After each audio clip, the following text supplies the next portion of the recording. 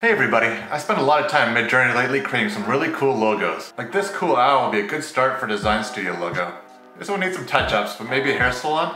Nice clean one for a landscaping company. Fun idea for a brewery. Really cool retro for a cookie company and a food business. Another fun retro one. How about this for a travel adventure company? And even a personal brand.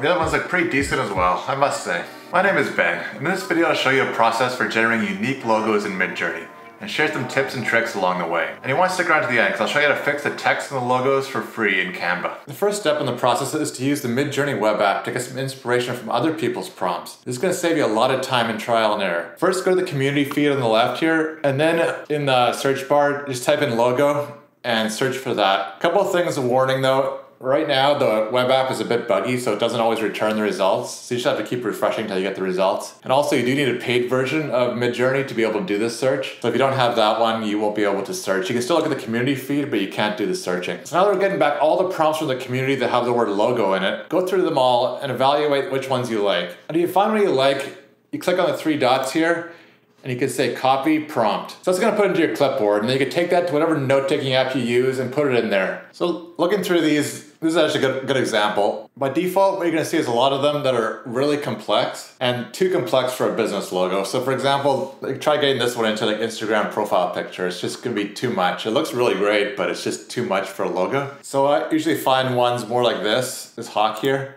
So you look at this one and you look at the prompt on this, it was had words in there like white background, simple, minimalist, vector. So now that you have an idea of what you like, let's hop into Discord and start generating some logos. And if you don't have a paid account, you couldn't do step one. Don't worry, I'll show you some prompts that work really well for me. I'm on my private Discord server, and if you want to know how to add the Midjourney bot to your own Discord server, I'll link a video to that in the description. The first thing you want to do is create a new text channel, and just create a one specifically for this logo you're generating. So I created one called business logo. This is going to keep all your logo design ideas separated from everything else. So let's start with our first imagine command, and I'm going to put in the prompt, logo for coffee company, simple minimalist, organic, high quality, natural, white background. And a couple of the key ones in here is white background. So it usually respects that and does give it a white background. So that's really useful to get the logo off and make it transparent afterwards. Also, the word minimalist, I've seen in most of the logos I like, the word minimalist is in there. Same with the word simple. And organic's also another one that can give you kind of that organic, natural look. So there's a few logos, they're okay. To be honest, I'm not overly impressed with these ones. So let's try another prompt that I've had some success with. Let's try pop style logo for coffee company, minimalist white background. To be honest, I'm not sure what pop style means. I just found it when I was doing step one for myself. I found it in some other ones I liked, and I used it a few times. It got me some really nice results. In the description, I'll put in all these ones that I've used and had success with, so you can try them yourself. Yeah, so these ones I like a lot better, especially this third one here. I think that's it'll be a really nice logo for a coffee company, nice and simple. And that pop style logo in the prompt's a real winner in my opinion. So another one I really like is the vintage and retro keywords in the prompt. So let's try that one. Yeah, I think I'm just a bit of a sucker for a vintage logo, but I really like this first one here. Another one I found was esports logo. So let's just do esports logo for a carpenter. And these look really cool. Maybe a bit too complicated, but I think these have potential. And it kind of goes to that cartoony effect you see on work vans and stuff these days. I think you generate some really fun logos that esport in the prompt. After you've gone through some trial and error for a while, trying different prompts, and you finally find something you like, where you have maybe like 3 of the 4, or maybe like 1 out of the 4 a lot. What you want to do next is just smash a reroll button. So it's got a little reroll button here. What that does is basically runs the command again. And there's a lot of randomness in Midjourney.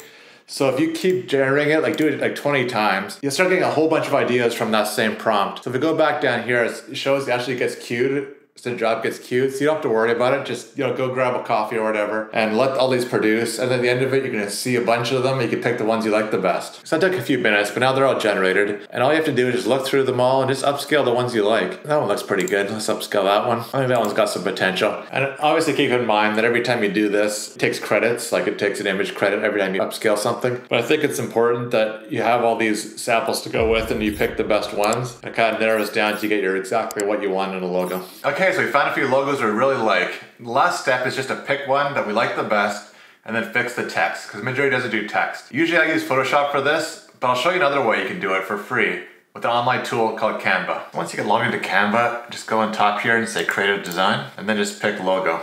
And I'll give you 500 pixel by 500 pixel logo. So next go over to the uploads tab on the left and just upload the version you got on Discord from Midjourney. And so here's the logo I got out of there. So you just drag it over there and then just resize it to fit in the 500 by 500. Now the first step is, this one's actually pretty easy to get rid of. So you have the background color here, then you have your text on top. So what you gotta do is just go to elements, under lines and shapes, just grab the rectangle. So once you have the rectangle, you can change the color here. And the nice thing that Canva does is it brings in all the colors from the image automatically. So under photo colors, it'll have all the background colors. You can just pick the background color. And then all you have to do is just draw these boxes to cover up the existing text. And so basically we're gonna cover all the text up and then put an additional layer of our own text on top of it. And if you need multiple boxes to cover it up, you can just right click on it and say duplicate, and then you'll get another one on top that you can use to keep covering it up. All right, there, I got them all covered up. I mean, it's not the most elegant solution, but it gets the job done. So next step is add text. So just go in the text on the left and just go to add a new heading. And let's call this one Trailblaze Adventures. And let's take for the font, let's go with the retro font. I think that would look nice for a nice retro image. We'll go with bright retro. And then if you need to bend it around an image, you just go to effects and down under shape, you say curve. And then you can just select how much you want to bend it. And let's just bump the font up a little bit. Yeah. Looks pretty good. Not bad for 10 minutes work. The thing I really love about doing these logos like this in Midjourney is it makes them so unique. The way Midjourney works is a lot of randomness involved, and so you never really get the same image twice. You could go to like a logo maker, even Canva has one, but I find the Midjourney ones are so much cooler and so much more unique. I hope you learned something. Thanks so much for watching. I'll talk to you in the next one.